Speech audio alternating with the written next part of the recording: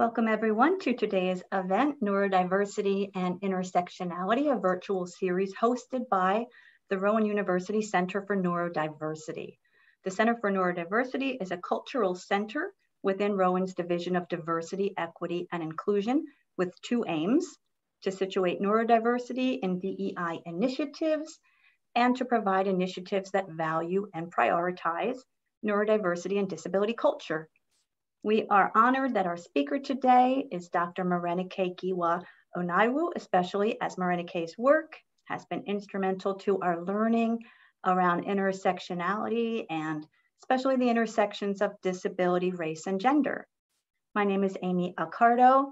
I direct the Center for Neurodiversity, and I'm going to start by turning it over to Carrie Cormier. Carrie's also a faculty member at Rowan, as well as a PhD candidate, and she's going to get us started with a land acknowledgement and our session procedures. Good afternoon, everybody. We would like to begin by acknowledging the Indigenous peoples of the lands that we each call home.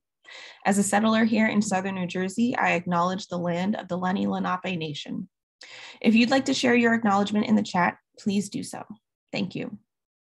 In terms of procedures, we would like to encourage choice of video on or off and encourage all ways of being and participating. Please note the session is being recorded, and in staying in the session is consent to being recorded. Our guests will provide a talk, then we will move into a Q&A facilitated by our student leaders. Do feel free to place questions in the chat at any time, or if you prefer your questions to be anonymous, we also have a Slido link that we will place in the chat. Thank you, Carrie. And now I'd like to take a moment to introduce our student leaders. Raymond Wass is a member of our Center for Neurodiversity Student Advisory Board. Raymond is a double major in subject matter education and history with a double minor in international studies and political science. He's a student within our College of Education and College of Humanities and Social Sciences. He currently serves as the president of the Beta Gamma chapter of Delta Alpha Pi and was recently elected to be the incoming president of our DEI Student Government Association. You want to give a hi, Ray? Hello. Thank you. And Jules Schusterman is a member of the Center for Neurodiversity Advisory Board as well. Jules majors in educational leadership and social innovation, along with certificates in access, success, and equity, and American Sign Language. Hi, everyone. Thanks. And I'm going to turn it over to Jules to introduce Dr. Onaiwu. So Dr. Morénike Giwa Onaiwu, PhD, is an educator, writer, public speaker, parent, and global advocate whose work focuses on meaningful community involvement and leadership, disability, racial and gender equality, dismantling stigma and inclusion and empowerment. Often drawing from personal background as a person of color in a neurodiverse and serodifferent family, a late diagnosed adult on the autism spectrum, and relevant educational and professional experience, Morénike is a highly sought after presenter, consultant, and subject matter expert. Morénike, founder and principal operator of Advocacy Without Borders, has been an invited speaker at the White House, at the United Nations headquarters, a keynote speaker, and a presenter at numerous conferences, and provides diversity, research, and disability consulting to several organizations. Morénike, a humanities scholar at Rice University, has been published by Beacon Press and Palgrave Macmillan, and will release a 2022 edited collection on neurodiversity in the Black community with Jessica Kingley Publishing. Thank you, Dr. Onaiwu, and we are ready to begin whenever you are. Thanks so much for that warm introduction. I really appreciate it. Is my volume okay for everyone? I hope so. Okay, awesome. Okay, I'm going to share my screen. So I'm giving you all audio from the phone, and I am going to share the screen from the computer. So thank you for being here today. I really appreciate Rowan for hosting me. And so we are going to begin. And so this image that you see here celebrating neurodiversity, if you're able to see it, is an image that I actually got from your center that I really liked, how you were talking about the importance of defining and celebrating neurodiversity. And so on behalf of the Rowan University Center for Neurodiversity, I'm really happy to be part of this series. I know I've had some colleagues who've been here and spoken to you all. And, so I'm just really grateful to be able to continue to share about this topic. And so again, just wanted to make a little plug for the Rowan University Center for Neurodiversity. If you are affiliated with Rowan as a student or as a faculty member or a staff person, I hope that you check them out, how they're trying to essentially build awareness, knowledge, and inclusion of autistic and neurodivergent culture overall. But even if you are not, I think that there's a lot of great resources that are helpful for people in general. So I encourage you to go to Rowan University, ROWAN, .edu, and you can search for the Center for Neurodiversity there. So I am here. We talked about this, Amy and I, some time ago, so prior to Autism Acceptance or Awareness, depending on who you're talking to, month. And so we had talked about the fact that Dr. Nick Walker was coming and all of these other things and some of the things that you all have done since launching in the fall.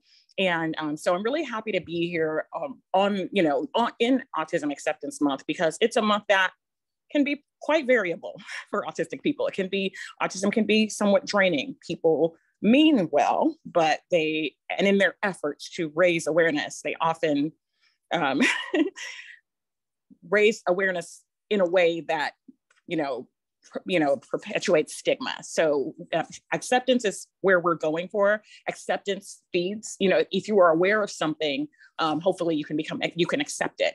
And having greater acceptance can promote awareness. So they can work together, hopefully in a positive way.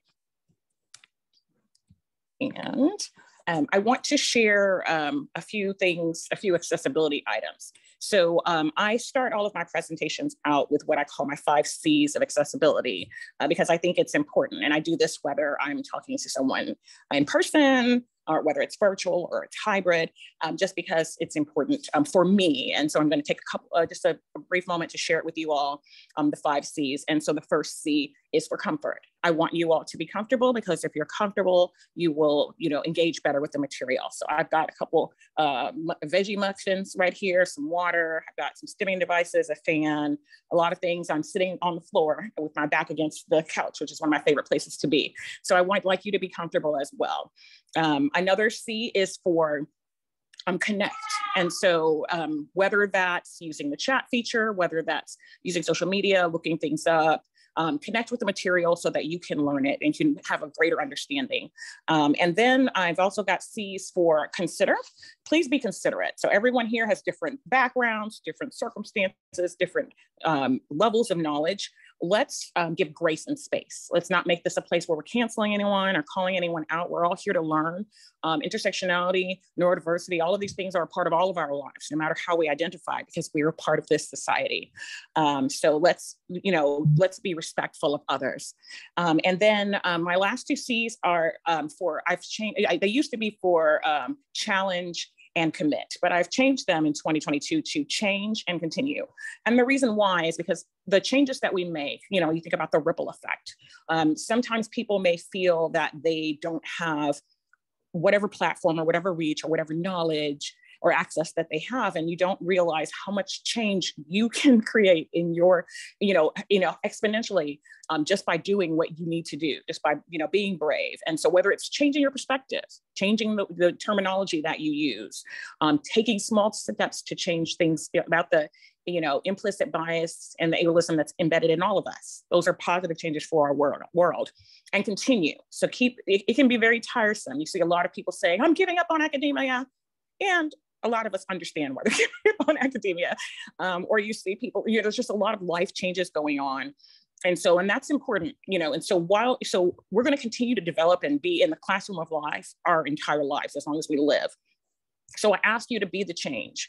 If you're a professor, if you're a researcher, if you're a student, if you're a parent, if you're a combination of all of those things, whoever, whatever you are, there's someone that listens to you. There's someone that, thinks that you have, a perspective worth considering. There's someone that you can hopefully promote neurodiversity and intersectionality with in your life, in your day-to-day life. And speaking of day-to-day life, so we got the virtual thing going on. So if you have babies, I've got 2 upstairs. They didn't go to school today. It's a long story. So if you got babies, fur babies, or someone doing landscaping, you might have some background. Again, let's remember we talked about consideration. Let's just be considerate of one another. I'm just glad that everyone is here and that we'll have some time for this presentation and then have some time for Q&A as well. Just want to give a couple of disclaimers. I am fortunate to be receiving an honorarium from Rowan Center for Neurodiversity, and I greatly appreciate that because that gives me an opportunity there to help. I do, consulting, coaching, support. I help parents with IEPs and so forth. And so this work allows me to help individuals who do not have the ability to pay and still need to have services. And so thank you very much for that. Outside of that, I'm not affiliated with Rowan, but I do think you should still check them out. I really like what they're doing. For having launched a new Center for Neurodiversity, they've got a lot of resources and a lot of really great goals. Another disclaimer that I want to give you is, as a disabled person, my presentations are heavily image-based. And so because I have limited time and limited staff, I typically do not create image descriptions ahead of time. There are, of course, if you were to click on the material, there are the ones that are computer generated, which aren't always accurate. But if you do need image descriptions, because I want everybody to be able to have what they need, although it would be more ideal to have it beforehand, there will be a slide at the end with contact information. You can reach out to my part-time staff, and if you do so, they'll create and send more detailed image descriptions to you. So just want to get your attention really quickly that this is essentially about 40 minutes of talking, including this intro part. So I'm going to have to talk faster soon. But also, I just want to share that some of the things that I'm going to be talking about with regard to neurodiversity and intersectionality might have some content that's potentially triggering. I'm going to be talking about discrimination, and I'm going to be talking about like a variety of things that might be a little challenging. So please remember my 5 C's. Comfort. If that is a topic that you need to mute for a while or step away and come back, please do so. So I'm going to do a quick little icebreaker. And I'm only doing that because I'm going to read exactly. I've always thought these things were silly, but for the last few years, I've been researching a lot of things about them, and their purpose is to make people more comfortable with one another, energize the group, initiate creative thinking, encourage involvement. So since that's what we want, I'm going to ask for a volunteer, and you have no idea what I'm going to ask you. Too bad, but but if someone will, I don't know if they have the ability to raise their hand like with the remotely. If you all could just tell me whose hand you see first, and I will call on that person and ask them a question.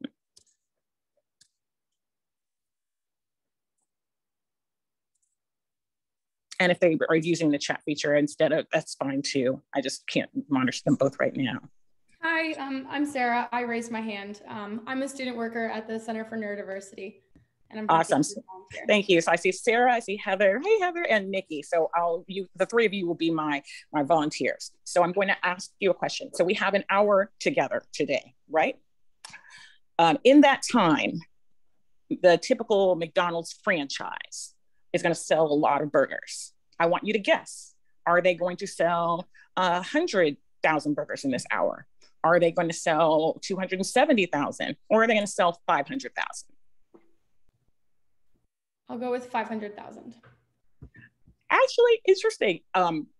Now, post-pandemic, it's actually more like 270,000. People are utilizing, now that there's a lot of places that are doing delivery and pickup, people are having a lot more options than they used to. So the fast food industry getting a little run for its money, but good guess. Okay, and so Heather, you're next. Let me think of a good one for you, because I got to trick you since I know you. Okay, so Heather, in an hour, approximately how many people would you say, if you had to give a number between 1 and 20,000, approximately how many people would you guess would be your 2 best guesses of how many people will say I do and will join in partnership or holy matrimony? Matrimony in an hour? Yeah. Around the whole world? Yeah, I know. not counting virtual nuptials, because I don't have research data for that right now. I have no idea. So I'm just going to randomly guess 10,000. You're actually not too far off. It's between 7,000 and 9,000. Yeah, so go. Awesome. Yay. But that's a lot. That is a lot in an hour. Oh, you know what, on average in an hour, not on a Wednesday, you know, that's a good question. It might be less. I would think it is. This is just the median. So, or I'm sorry, the mean. And so our last guinea pig. All right, so we have eyelashes and eyelids. We blink multiple times. It helps us to lubricate our eyes. It helps protect from debris. It helps us to regulate our visual stimuli so we're not looking at anything too much, too long, and, you know, getting a headache or what have you. So if you had to guess in an hour, how many times do you think that you blink? And I'll give you a couple of guesses. Do you think you will blink 200 times, you know, like maybe 1,000 times, or 4,000 times? I'm going to go with 4,000. Cool. Actually, so it's actually closer to 1,200. So actually, that was a trick question. I didn't give any of the true answers in the choices. All right. Thank you all for doing this icebreaker with me. I really appreciate it. And so I know that we have some content that we have to cover, and there's a lot of us, but feel free to, you know, drop any communication in the chat or in the Slido, and we'll kind of come back to you all. Thank you so much. So my bio was shared a little earlier. And so I'm very passionate about neurodiversity because it's something that I didn't realize for many years. I didn't know a lot about neurodiversity. I didn't know a lot about disability. There were a lot of things that I didn't know. I grew up, my parents were immigrants to the United States. So I knew about, you know, anti-immigration, you know, sentiments. I knew about Islamophobia. I knew about racism. I knew about sexism. Sadly, I learned a lot of this stuff young. I knew about ageism, how people mistreat people because of age. As I got a little older, I started to learn more about homophobia and transphobia. I wasn't aware of that when I was very small, but unfortunately, you start seeing the real world. But I really truly, and I know this is going to sound ridiculous, but I really truly had no idea how interwoven ableism was in our society. And not knowing I was disabled myself, I would have told you that most people are not, you know, do not discriminate against people with disabilities, and that it's not a problem. And I would have been very wrong, because it is very much a problem. And a lot of it is because of how much of it is insidious that people don't even realize. And so for me, I like to use my voice, my platform in whatever I do. I'm a parent. You know, I'm also, you know, like I do consulting and advocacy. I've been in academia. I do research. I'm more of a transdisciplinary researcher. And I just try to use wherever I am to kind of, you know, promote this idea about, you know, the different types of minds that we have, and that it's an okay thing, that different is not wrong. And so I'm going to share a couple of frameworks, because again, this is about neurodiversity, and this is about intersectionality. And I want to say that these words get used a lot, and you might be very familiar with them. You might use them. You might use them wrong, or you might use them correctly. I'm not certain, but I'm just going to kind of lay the foundation. I never like to make assumptions. You know, once an educator, always an educator. And I like to provide background and context, and I'll do so. And then I'm going to share some experiences and some context, and then we'll kind of go to the Q&A. So first, before we start talking about neurodiversity and intersectionality, we got to back it all the way up and talk about identities, because everybody has multiple identities, everybody. I don't care if you're, you know, like some people will be like, oh, well, he's just a, you know, a cishet, upper middle class white male. Yeah, he might be that. He also might be left-handed. He also might be Jewish. He also might be queer. He also might be, neurodivergent. You know, all people have multiple identities. Where like there's so many parts of who we are, not just one singular part. And all of those identities vary. You know, some are more noticeable than others. Others, if some are, you know, more marginalized than others. You know, so no person has only privileged identities or only marginalized identities. We're a mix, and we have to be, because those things are in flux. They're different in different circumstances. And so I give examples like, you know, living in the United States where I am, I'm a non-binary woman, so I'm a gender minority. I'm demisexual, so I'm queer, that's a minority. I'm Black, I'm of West African descent. I could go on and mention a number of things. Those are all marginalized identities. But if I fly to, you know, where my parents are from in West Africa, I'm no longer a racial nor an ethnic minority. I'm in a, in a group where there's a lot of people who can pronounce my name easily and might even have the same name. And so I blend in that setting. I'm not a minority. Or we could look at things such as the ability to speak. I am a part-time AAC or augmentative assistive communication user, so I type to communicate part of the time. It's probably not a day that goes by where there's a portion of the day that I can't speak. It's physically and emotionally draining. It is something I'm able to do, but not all the time. But there are some individuals who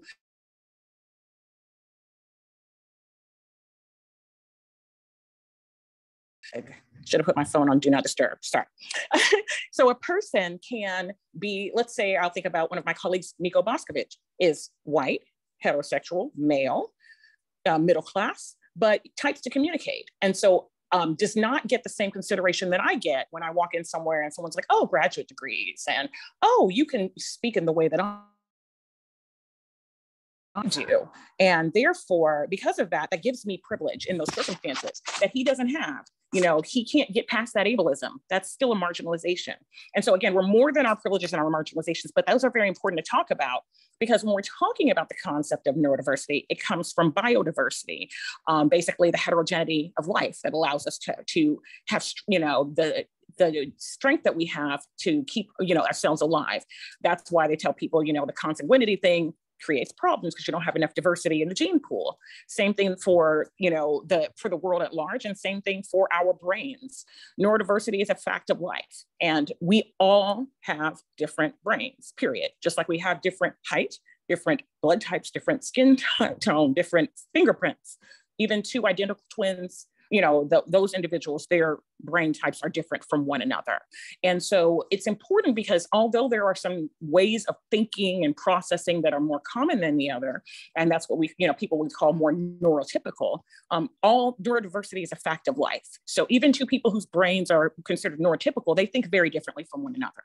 And individuals who think differently than the norm, who diverge from that are considered neural minorities, or again, Judy Singer used the term neurodiversity to talk about neurological diversity. There's also some other terms. Kasiana Sasamasu came up with the term neurodivergent. There is neuroqueer, which is used frequently by Remy Yergo, Dr. Nick Walker, Athena Dylan. There is neuroexpansive, which was created more for the Black and African-American community, neurodivergent community by Ngozi Alston, and that some people have neurodistinct. There's like a lot of different terms, but it's the reality, it's our truth. And so just like approximately 90% of the population is right-handed, and being left-handed, the 10% that's ambidextrous and left-handed is less than in number, but that they're not worse off than them. However, the world typically creates things for right-handed people, the types of scissors and, all of these other types of things that we do. And so similarly, a lot of our world is created in a way that doesn't really honor intersectionality, nor neurodiversity.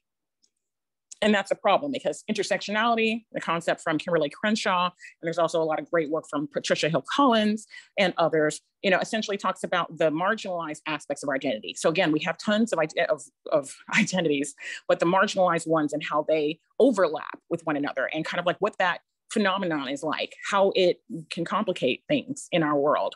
And the term comes from where she uses an intersection of vehicles converging at an intersection. You can't really predict, which one is going to arrive at this part of the intersection first, or if someone's not paying attention, if they're going to collide.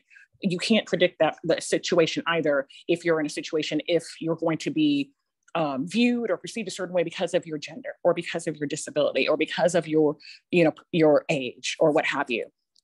And so because of that, unfortunately, neurodiversity essentially says that just like everything else in life, how we have, we have different races and we have different religions and we have different cultures and they're different, but there's a hierarchy and there shouldn't be, but in society there is, where some I have more privilege than others, are more, common than others or what have you. Similarly, it's the same thing with neurotypes, to where people whose brains operate in the way that's more neurotypical, things are designed for the way that those individuals think and process and not for the rest of us. And we're seen not as different, but as odd, as disordered.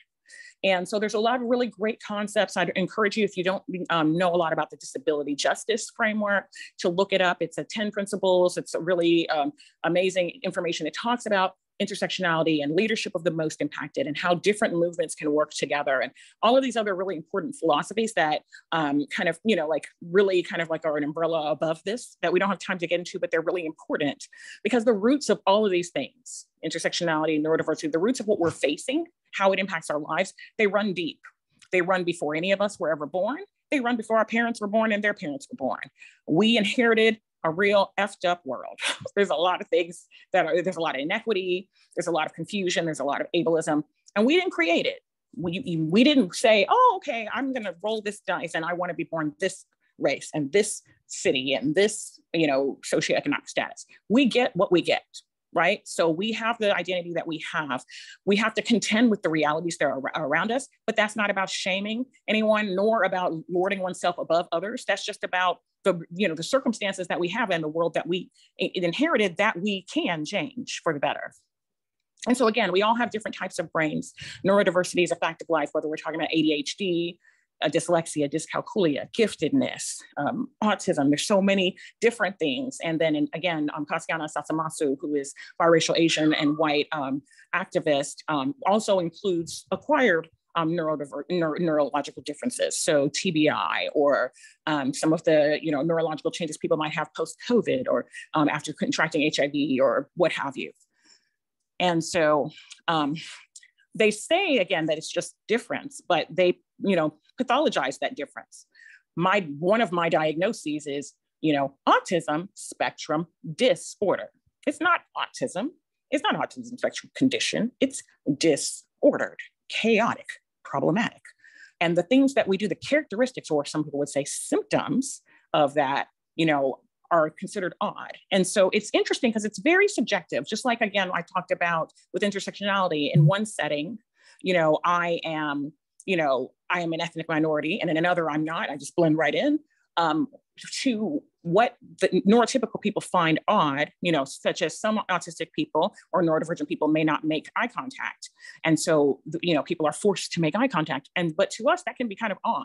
And so this is just kind of like a playful satire. What if the norm was to look away and not to look into someone's eyes? This is the way that they talk about the characteristics that are natural to us, in the way, and it's just, it's not right. It all depends on your perception of things. What someone calls a disorder, another one, that's the way that that person thinks and lives. What someone thinks is, a problematic aspect of something might just be someone who needs to develop more skills or needs to, do things in a different way or have different support. It's really all about perception. Our perception colors our reality. And so looking at intersectionality, we have to look at the fact that, again, all of these different identities that we have, there is real gender inequity, whether a person is assigned female at birth, or non-binary, queer, trans, various circumstances. And even in some settings, like in some professions, you might be a cisgender male and might be a minority in that profession. Social worker is one, nursing is another. And so for people to say that things are the same, they are not. Income is different. If you look at the numbers of individuals who are in research studies, when you look at supervisory roles, there's a lot of things, there are huge disparities. And for us to pretend that it isn't there is just not realistic or helpful. There's also racial differences. And so, most parents have to have the talk with their child about, puberty and life and, things. And that's an uncomfortable talk, no matter what color you are, but you got to have it. But, many people of color, myself included, my parents included, had to have the talk you're getting older, you will no longer have the shield of youth, and you are noticeably racialized. This is how you can behave in a way to where people won't perceive you as a threat, and hopefully you will stay alive. That's not the most heartwarming talk to sit down and have with your 12-year-old, but when they're close to your height, and particularly if they're neurodivergent, you need to have it because you don't know what circumstances they're going to find themselves in. And they don't have, so in the situation, like I mentioned to you all, Nico and I could be right next to each other. I have my speaking privilege, but if we're driving, that privilege goes away. No one's caring about my speaking. They see a Black face, and I'm more likely statistically to be stopped than my white colleague, even though I might be a better driver. Probably not, actually. And then there's ableism. This is something that impacts everyone with a disability, and therefore by default impacts all of us, our entire world, because it's that inherent discrimination. And a lot of people don't realize how, again, it's very covert. They may not, it's in our terminology. We were paralyzed by fear. The economy was crippled by the COVID-19 virus. She blindsided me with that news. The weather is so bipolar. It was hot this morning, now it's cold. It's just, it's just the way that's so lame. That's so gay. It's all of these different things, these things that are a part of our terminology. There are things like that for every group, but there's so many for disability. Disability is kind of like the final frontier where it's still permitted to even if you're not openly being discriminatory, there's that way of speaking to disabled people like they're babies, or breaking things down, or making assumptions, or having lower expectations, or making assumptions, telling someone, you don't have to make eye contact because you learned that they're on the spectrum. Maybe that person loves eye contact, but you've made the assumption from what you think that autistic people can't make eye contact, so this person must not.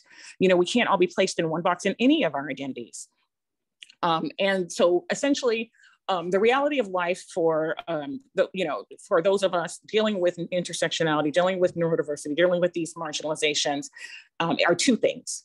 Either we're going to live a life where to survive, whether we like it or not, we mask in certain situations, we camouflage ourselves just to not draw attention to ourselves or to minimize danger. And there's a lot of research about the danger of that. Or we either can't or we don't mask. And now we're this weird mythical creature. We're inspiration porn. We're not relatable. Instead of looking at who we truly are, we are seen as this conception, this stereotypical image, be it positive or negative, that people have of us, and that impacts our real lives. And so, how am I doing on time? So I want to make sure we do have some time for questions. I have a couple more things to share.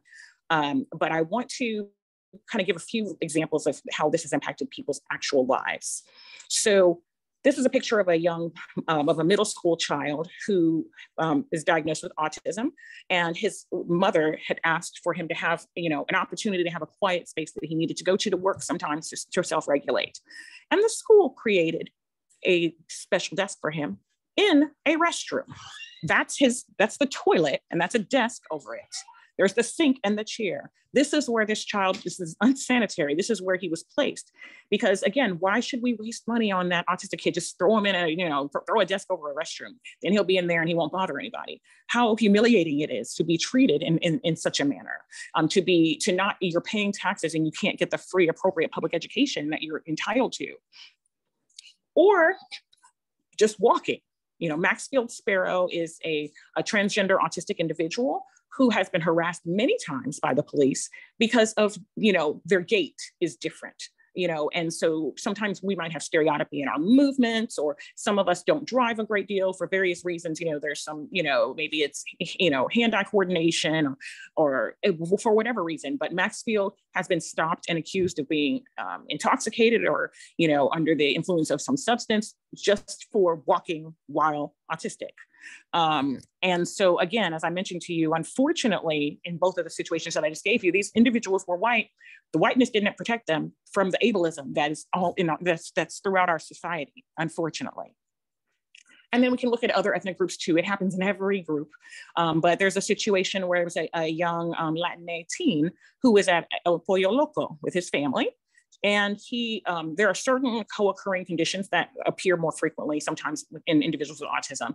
ADHD is one, polycystic ovarian syndrome is one, Ehlers-Danlos. Some people have, a tendency towards seizures or GI, issues. He started having a seizure. He was in the restroom. His sister called 911 and wanted to get the paramedics because, they were frightened. The police came, grabbed the child, threw him down, yelling, and the mom is crying, he has autism. The sister's crying, nobody's listening to them. They see a, 5'10" Hispanic kid who's moving weirdly, and they assume that it's violence.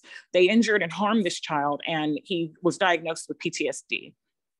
There's Caleb Moon Robinson, who, when he was 11 years old in 6th grade, an African-American male with ADHD and autism, because the school made it a rule that he had to wait until everyone was out of the classroom and then have an aide come get him and take him from class to class, which is ableist. He was frustrated one day and he kicked a trash can.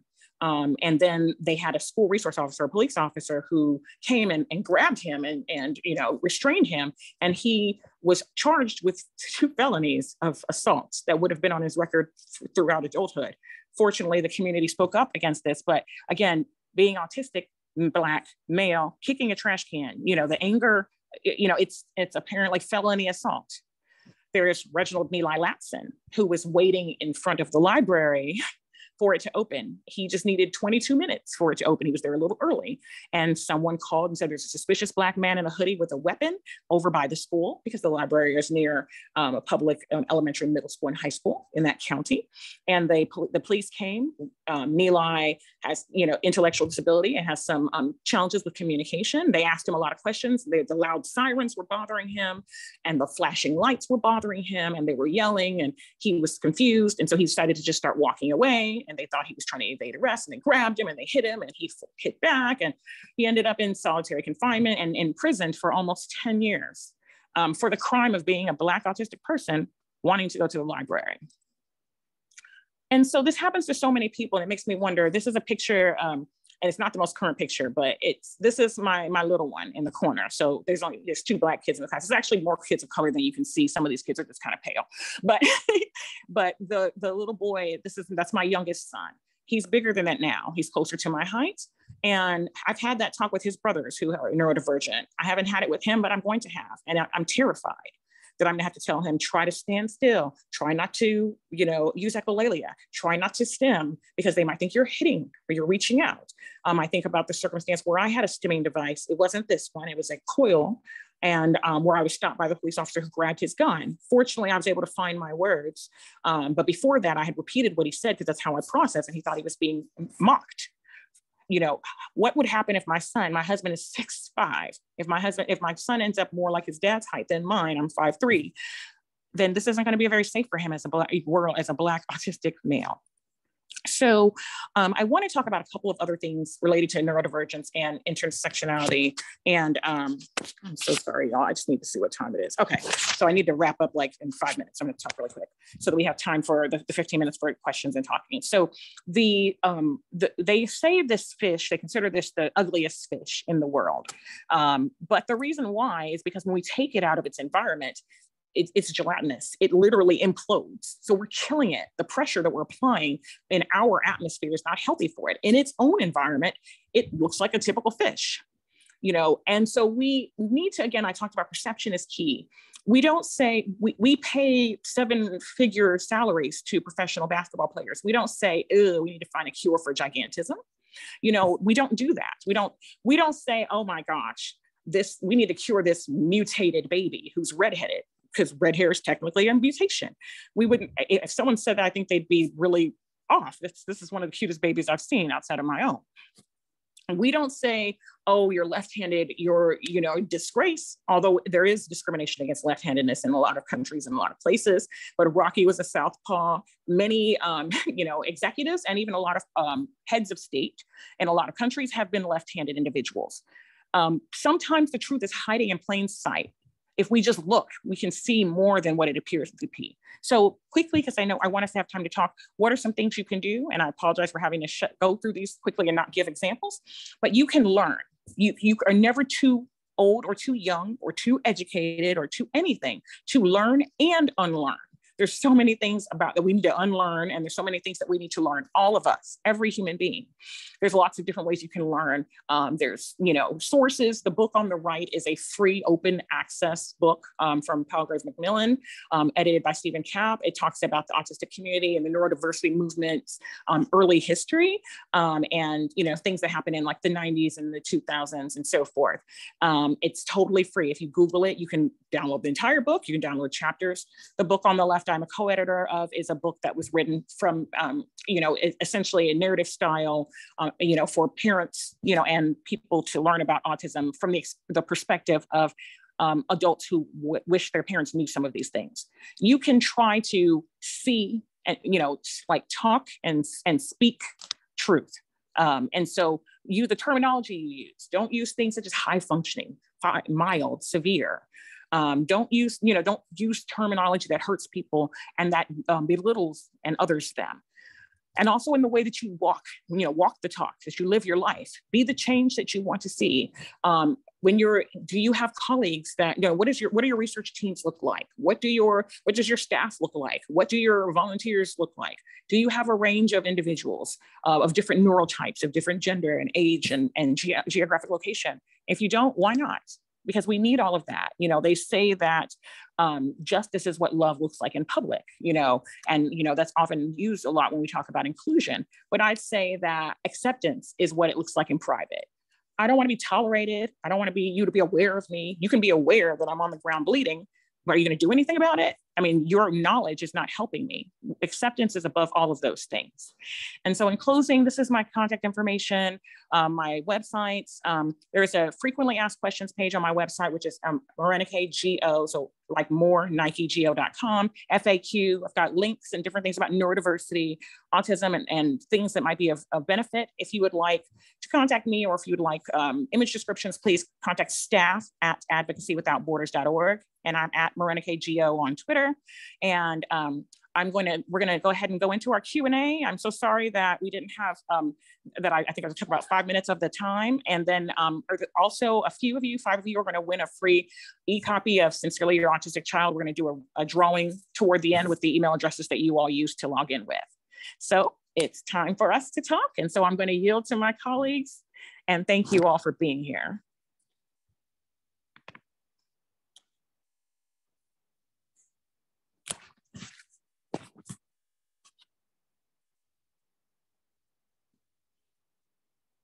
Oh, these are great questions. Oh, wait, so I'm sorry. I just see somebody asked me to go back to a slide. Oh, the contact slide. I'm sorry. Yes, I can. And okay, so there's a slide of how did you started with social justice advocacy? Oh, I'm sorry, Jules, you're supposed to do this, aren't you? I'm being a bad you're good. Analyst. Yeah, so I mean, we can start with that one. So like, how did you get started with social justice, self-advocacy, and what advice do you have for college students and other participants with intersectional minority identities? So it's interesting. I'd say I probably started kind of by accident in high school, and it was really just there were a few clubs. Like there was one called Students to End Prejudice, and there were some like volunteer opportunities.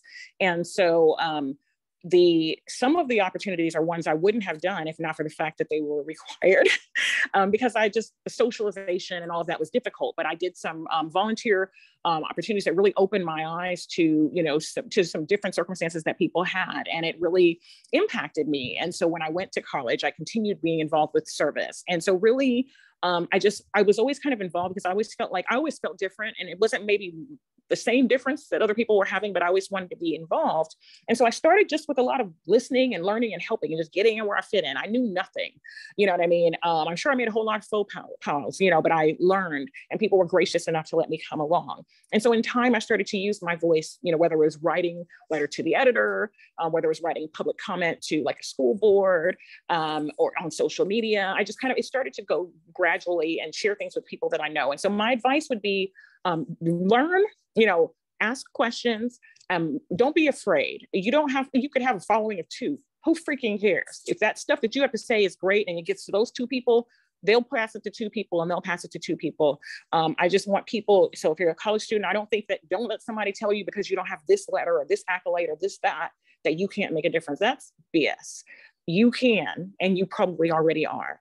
And in terms of the intersectional minority identities, try to find some place that's an enclave for you, whether it's online, whether it's a friend group, whether it's a professor that you can confide in, an advisor, whether it's some time away in the tub with some bubbles.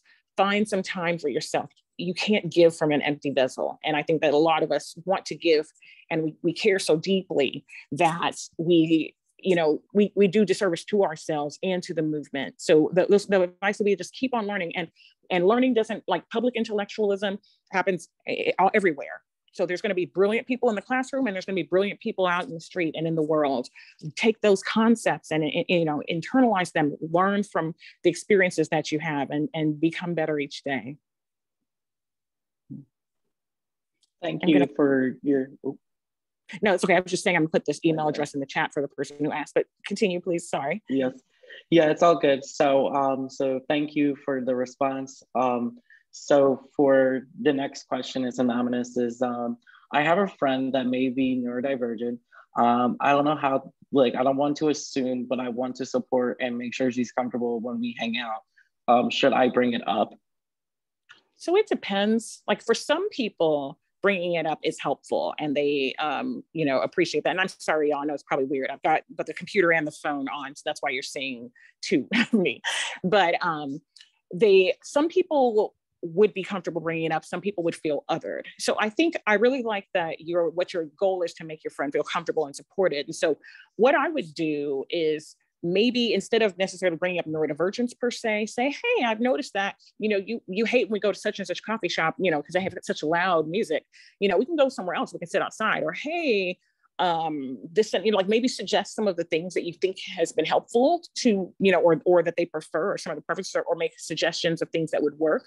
And that might lead into the conversation more, like, you know, because I think regardless of what their neurology is, you want to be, what's important is you want to be a good friend. You want to care, you want to be there for them. And so I think about when my son was in public preschool for children with disabilities, there were three, he was autistic, and so was another little boy.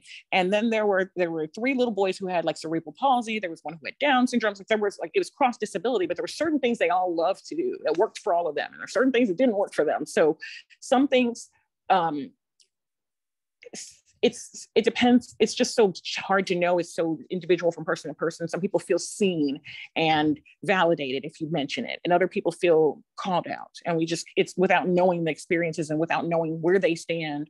And if they have any internalized ableism, or if they're still figuring it out, I would, you know, kind of lean more on the friend part, because that's the most important part there, you know, and hopefully, you know, that will, you know, open doors to where either they or you can bring that conversation up in a way that feels authentic. So thank you.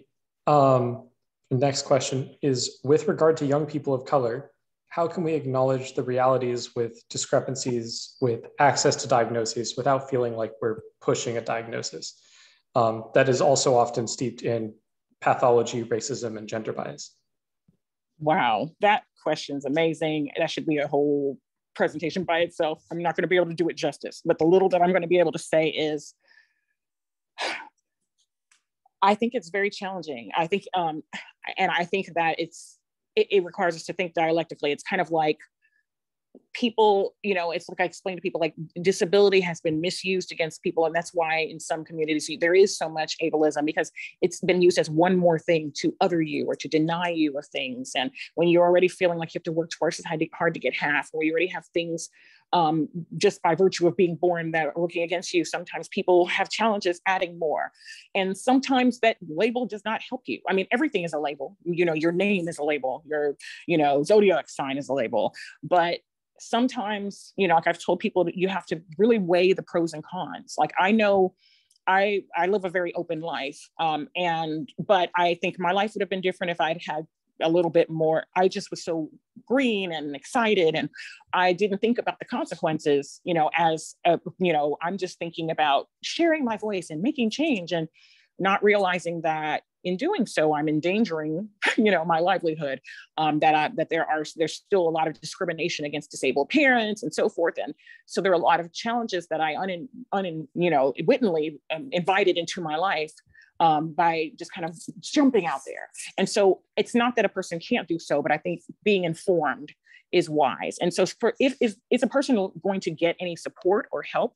Is this diagnosis going to help them either, you know, as a person, like personally, or accessing things, accommodations? If it is, then maybe go for it. If it's not, then I think self-diagnosis is equally valid. I self-diagnosed before obtaining my clinical diagnosis, and we know there's a lot of barriers for young people and for people of color to get these diagnoses in the first place.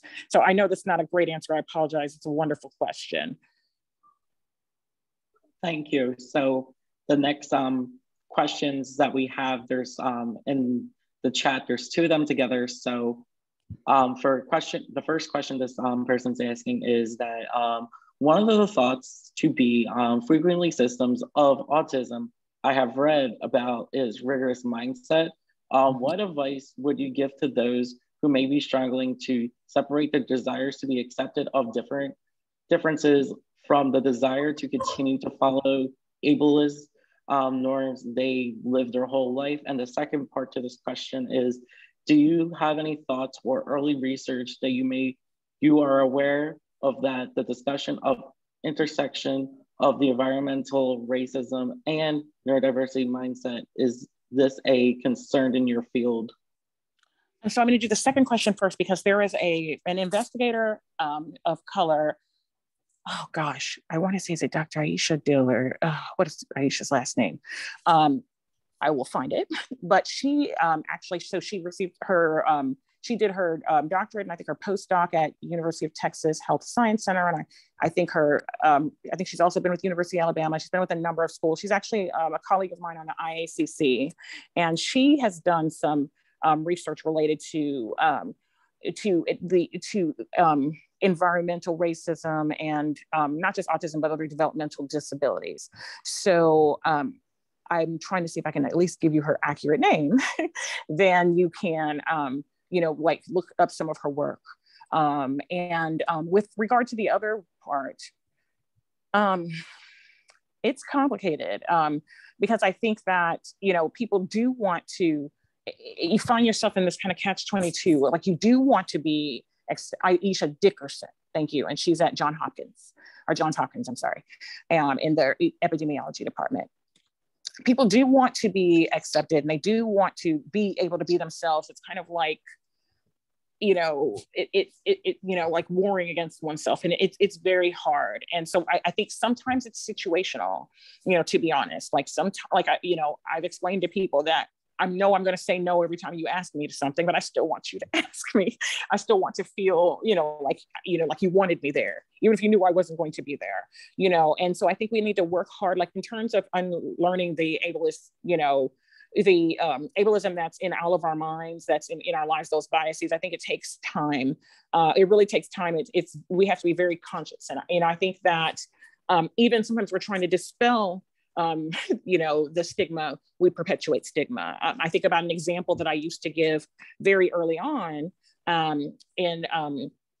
when people would ask questions about, cognitive ability and functioning levels, and what are people who they determined to work, quote unquote, low functioning individuals who were non-speaking. And I remember I would get frustrated, and I would list all of the different people that I knew who were non-speaking or minimally speaking, who had college degrees or who were brilliant or who were writers, who were this, who were that. And yes, those things were all true of them. So people should not make an assumption from what you see of a person's functioning level. But what I realized I was doing is I was stigmatizing people who were non-speaking who weren't, because cognitive ability varies in all people, autistic or not. And so as a parent of a child who's non-autistic but has intellectual disability, I was stigmatizing my own son without even realizing it. Because I was basically saying, just because this person looks and appears this way, their brain is brilliant. Well, maybe their brain isn't. Maybe their brain is just whatever brain they have. And they're still a human being. And by virtue of that, they should be respected, their needs should be met, and they should be accommodated. So I think that sometimes you have to distill it down to such a granular level and kind of start from inside. And I've changed. Like I used to be really, really a lot more militant, and I still feel that way in my heart, but I've learned that, you get more flies with feces, and honey than you do with, I don't know, ammonia, I'm not sure. And so I try to look at people's intent, listen to their impact. I mean, it's variable. In certain circumstances, you have to draw a line, or compromise can be dangerous or harmful. But in others, like sometimes I just try to, share another perspective or provide some resources. Everyone's not a lost cause. So it's hard to say. I don't know if we have any additional questions or if we still have a little time. I'm hoping we still do. I think we have time for one more. Okay, great. So this question is, so continuing our learning about neurodiversity and intersectionality as a university, can you speak to the impact of traditional education systems and the impact on perpetuating stigma? Oh my goodness. And this may sound like a traitor to my colleagues in academia, but y'all know I'm telling the truth when I say this. I think traditional education is one of the biggest drivers of stigma that exists. From K through 12 to higher ed, I think there's so many, the way things need to be done, the rules, and the expectations and the everything from, I just think about how students, undergrad and grad students, are so gaslit, for not knowing everything when they walk in the door. And I think that from very early on, the way someone moves or the way someone talks, the way someone acts, either you label them out, they get sent away. We've got the school to prison pipeline type of thing, or they get segregated and get less of an education, or they're forced into this norm. Or they're forced into this traumatizing situation where you have to be something that you're not, or be, at all times, or have to do this to be seen or to be heard or to be validated. We don't honor the way that, even if we take it outside of autism, we don't honor the way that different people learn and communicate. We don't honor the need for big body play and for autonomy.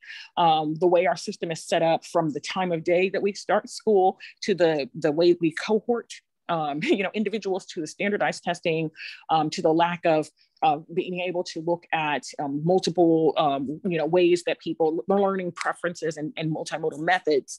I think that and then even the special education label, in some places they're doing it right. There are some places that special education means anything that's not the general ed curriculum. So that means gifted and talented. That means fine arts and music. That means, if you need extra help, if you have disability services, that means career and tech. That means anything that's different. That means environmental or agricultural curriculum. So those people, to the special education is a sign of pride. It just means, okay, my kid needs or does or likes something different.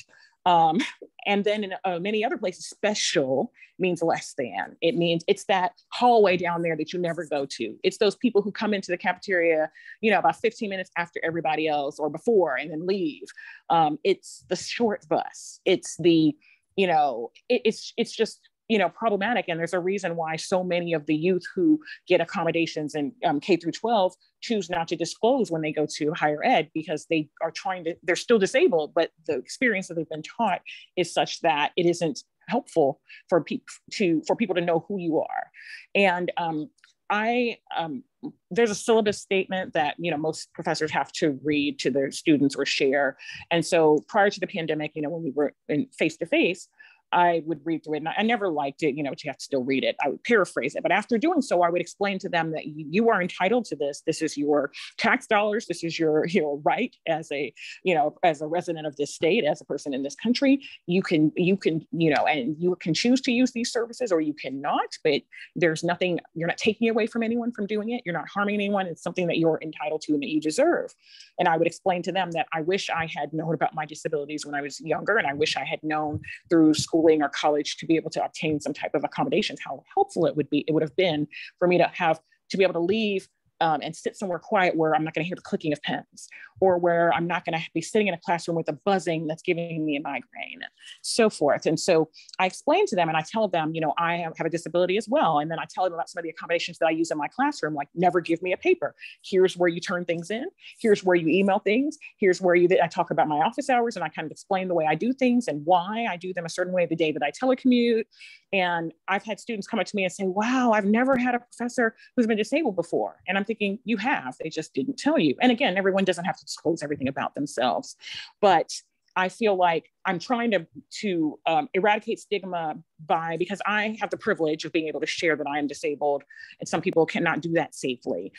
If it makes any student feel seen, and it often has, I've had students come to me and say, I have ADHD, or I'm dyslexic, or oh, I'm autistic too. I just didn't want anybody to know. And now, I've had students who learn, and when they find out that I let them turn things in different ways, like they have alternatives for assignments or communication, it has really helped them dig in and blossom into themselves. And when I taught in K through 12, I had a sensory corner and sensory devices, and my neurotypical students used them more than my disabled students, actually. Ultimately, it's something that we all need, is to be able to have, our brains honored.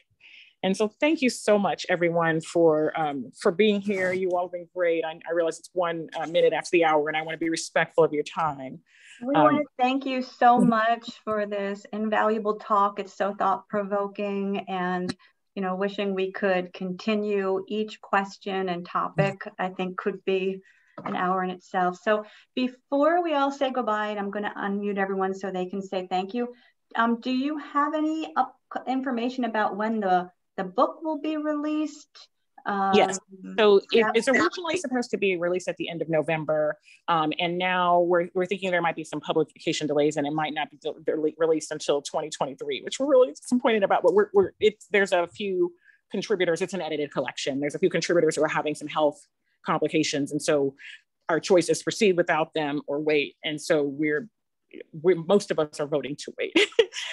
And so I do apologize for that, but I will kind of share updates about that. But in the meantime, I mentioned, I have some other books. One that I recommend, and that a few of you will be winning today, Sincerely Your Autistic Child. If a person Googles that, it's from Beacon Press. It's pretty much anywhere books are: Waterstones, Barnes & Noble, Amazon, Target, Walmart.